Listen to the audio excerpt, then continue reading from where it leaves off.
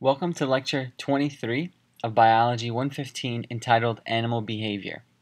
In the next couple of lectures, we're actually going to be shifting into a new direction of general biology. Previously, we've been looking at many different evolutionary lectures based on the idea of Darwin and his evolutionary mechanism known as natural selection, and how those things play out on the micro, macro, and phylogenetic scales. Now we're going to shift gears and actually start looking at some ecology, which is a whole nother branch of biology, but still utilizes a lot of the evolutionary components that we've learned prior. The first lecture in this ecology series of lectures is animal behavior, and we'll begin this lecture by entitling our first flowchart, Introduction. So, now that we are beginning our discussion on animal ecology and ecology as a whole, we have to understand first one of the most interesting things I think about ecology, which is animal behavior. It's something very visible to us. It's something that we see every single day, and it's something that has an evolutionary purpose to it. What I mean by this is that if we look at behavior as a whole, and when we think of behavior, we just think of actions, right? Behavior is simply an action. And animals complete actions. This is not news to you or me. But these actions are specifically going to be rooted on muscular action, possibly, muscles completing a certain action, let's say running. And then it also will utilize things like the nervous system, the brain telling the muscles to do something and complete a behavior. This means that there is certainly some sort of genetic component. There are genes that code for certain proteins that make up certain muscles. There are genes that code for certain cells to create the nervous system, all of which are going to combine in an effortless and seamless orientation to give us a behavior. We can define a behavior simply from an evolutionary standpoint and say that a behavior is a set of adaptations. And this is a new way, possibly, of thinking of behavior that you might have never thought of. But now that you have an understanding of evolution, it makes total sense because a behavior is essentially the same thing. It's equal to a phenotype.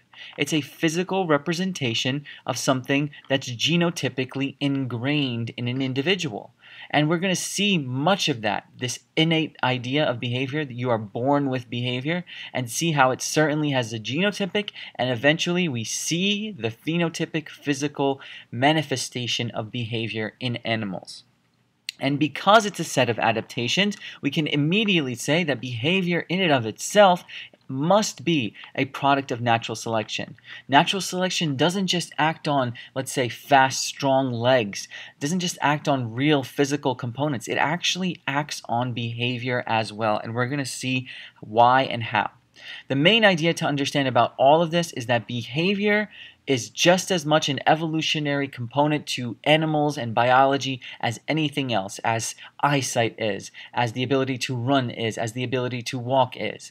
All of this is there for a reason, and the reason is to always maximize an animal's fitness.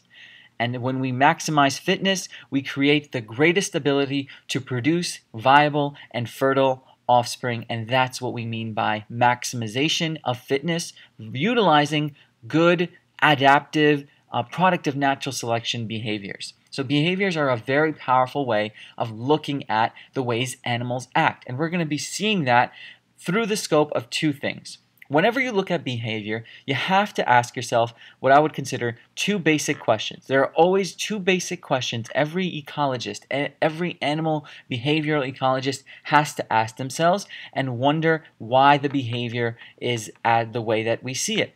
So there are two basic questions to understand, and these are going to give us a great idea of what behavior is all about. First and foremost, we have to understand how. How is our first question. What I mean by how is we have to understand the basis of behavior. How does that behavior, let's say, how does it occur? How does it occur? How does it actually show itself up in nature? That's a simple question. We can also ask a question such as, let's say things change in behavior. Things change, right? Natural selection causes change. Adaptations are changes. Well then, how is this behavior modified? Is it modified? And if it is, how is it modified? So how is it modified? When we say it, I just mean behavior. In addition, we have to ask ourselves about the environment. What are the environmental stimuli, let's say, that cause the behavior?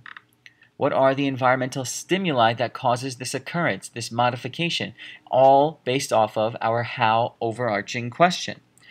We can even ask ourselves, well, let's say there are environmental stimuli. We know that modification may happen, but how does the organism itself, how does organism, O-R-G, respond? How does the organism physically respond? What type of physiological mechanisms does it have to respond to a certain environmental stimuli, and how will that manifest itself in modification and occurrence of behavior? And of course, finally, how does this behavior influence behavior as a whole? How does it influence behavior? Meaning that, is it good, is it bad, why is it seen, not why is it seen, but how is it seen, and what are the overarching sort of how questions that are going to be answered when we observe a behavior. So this is the main idea about the how question. That's part one of our two basic questions. You always ask how behavior happens. This is called proximate causation. This is what animal behaviorists would call proximate causation. What are the proximate causes of an animal's behavior? That means, how does the behavior occur? Contrastingly, we have another very important question to ask, and that is why. How and why are the two basic questions. Why predicates itself on the following why questions. We can ask ourselves, why does this behavior, so why does, we'll just say it, aid, and this is going to be our idea of evolution coming up, why does it aid survival? And with survival always comes plus repro. Why does this behavior, however it occurs, why does it aid survival and reproduction? There's got to be a reason. We try to figure that out when we observe behavior. And there's another why question that we ask ourselves, and that is, why is this related? Why is this as in this behavior, why is this related to evolutionary history? There's got to be a reason why evolution has acted on this behavior in the way that it has. Why and how and where does it come from? Essentially, all of these questions that we have here, these are not proximate causation questions. We call these ultimate causation questions. And I think that's a really good way of thinking of it, because these really are ultimate reasons as to why something is happening. Ultimate, let me rewrite that, I spelled it wrong. Ultimate causation. Simply speaking, what is the ultimate reason? What is the ultimate survival, repro, and evolutionary history reason for the behavior itself? A good way to close off this introduction is to always look in the animal world and see a major example of proximate and ultimate causes to behavior. And we're going to look at our example very briefly, and our example will be the bluegill sunfish. So this is a fish, bluegill sunfish, and it has a certain behavior, and we're going to observe that behavior. And that behavior that we observe is the fact that bluegill sunfish, and I'll actually write this up here, bluegill sunfish breed in spring. That is a clear behavior that we know for a fact happens. Why and how? How and why? So let's ask ourselves, what are the proximate causes of this?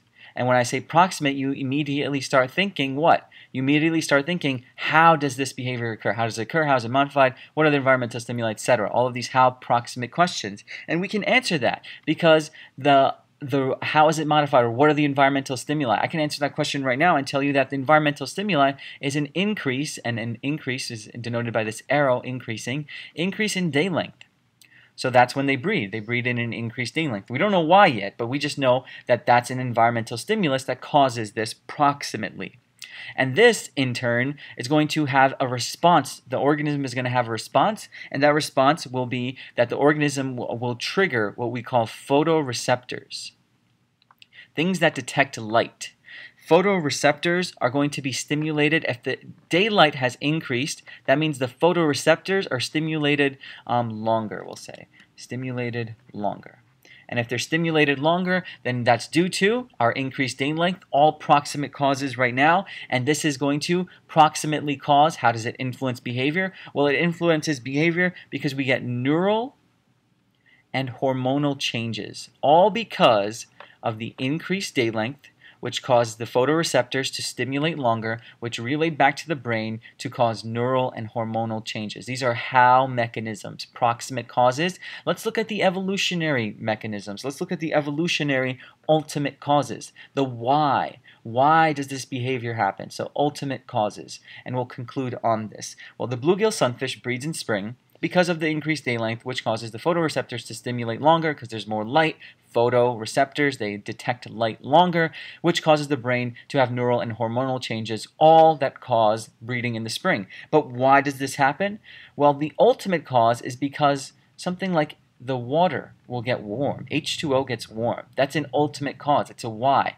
And this is going to cause then the abundance of food. There's going to be an abundant amount of food, all of which are going to ultimately, I would say, cause the following. Let me rewrite that. Abundant food. So these are, I would consider, two side notes to the ultimate causes. The ultimate cause is the following. It's always about the offspring in animal behavior. What is going to be the best thing that will aid in the survival and reproduction not only of myself, but of those that will come after me, of my offspring. The question here is, why do they breed in spring? The result of breeding, of course, is the young, is offspring. And this is all going to be for the growth and survival of young. Why do they grow and survive in the spring better than others? Because the water's warm, because there's an abundant food source, and all of this is going to help our young bluegill sunfish survive and grow at a better rate. This is why we breed in spring, and how we breed in spring is because of the increased day length, it's because of the photoreceptors, it's because of the neural and hormonal changes. This is a physiological change, much like this. How does the organism respond? The whole organism responds physiologically. A physiological change, a physical mechanism is the neural and hormonal changes, all of which are going to be in a response to the warm water, the abundant food, which allows the young to grow up nice and strong.